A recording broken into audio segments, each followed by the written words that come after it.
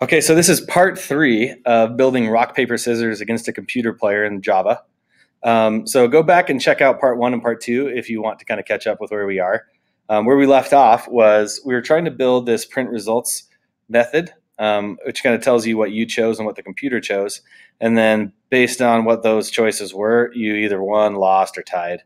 Okay, so a lot of this logic kind of looks pretty bulky, but there's not a whole lot of different ways around it, in my opinion. It's readable, right? If you chose rock, this is what happens. If the computer chose rock, you tied. Computer chose paper, you lost. If the computer chose scissors, you win. Okay? So the logic for inside the paper and scissors choices blocks are pretty much exactly the same, but you just kind of change around the order of when wins and losses happen. So let's just borrow that and dump it in here and then change it accordingly. Okay? So let's say we, as the user, chose paper. If the computer chose rock, then we won. Okay. If we chose paper and the computer chose paper, we tied. Right. So remember, this whole block is if we chose paper. If the computer chose scissors, we lost. All right. So if we chose scissors and the computer chose rock, then we lost. If we chose scissors and the computer chose paper, we won. If we both chose scissors, then we tied. Okay. So pretty easy, right? And then after the results are printed for the game, let's do just like a little bit of a little styling sort of, just a line that goes across that, separates the games a little bit. Okay.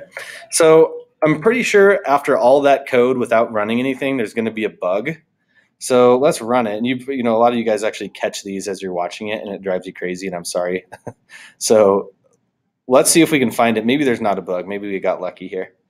Okay, let's go ahead and run this. I'm gonna cut whatever. Let's ditch everything. Or did I run it? Did I already run it? Oh, this is from before. Okay, like clear my. I tested this schema and it worked. But let me make sure. How many games do you like to play? How about 5 games?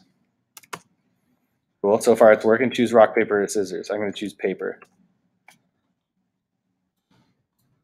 Okay, I chose paper. Computer chose scissors. I lost. Okay, so 1 game has been completed. Should I choose this time rock? I won that time. I chose rock. The computer chose scissors. That's great. So this looks like it's going well. Let's choose scissors. So I choose scissors. Okay, I lost. So far 3 games have been completed. I won. So that's 4 games completed. I lost. Okay, good. So that worked. All right, so thanks for playing rock, paper, scissors. Look at that, just a magic touch on the game, right? It makes it all worth it. So this works pretty well. You know what I'd like to do is run it again. You can see that there were no ties.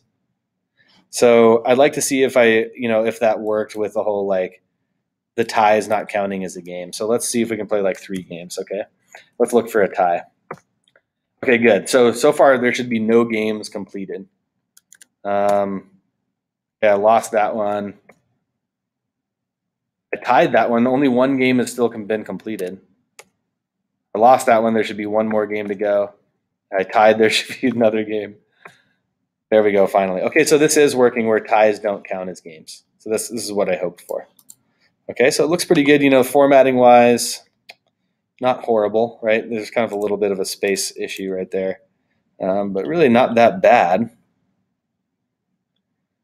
I think I'm just going to leave it. So let's kind of add some improvements to our game. Okay. First of all, let's fix that little space. Okay. So in what way can we improve this game? Okay. I'm looking up in the corner here. It says, okay, so there's some audio problems on this video. If there are some audio problems, I'm sorry. If it's bad enough, I'll remake it. Okay, so I'm going to kind of call this good for this video. I'm a little bit concerned that the audio quality looks like it says it's, losing frames. So I'm going to figure that out in a second here. But let's go ahead and call it good for this video, and then we'll improve this. Maybe we'll make a 2-player game, okay? And that's not going to be all that much harder, okay? So let's go ahead and cut the video here, and let's do 2-player and maybe some other extensions in the next video. All right, you guys, I'll talk to you guys soon.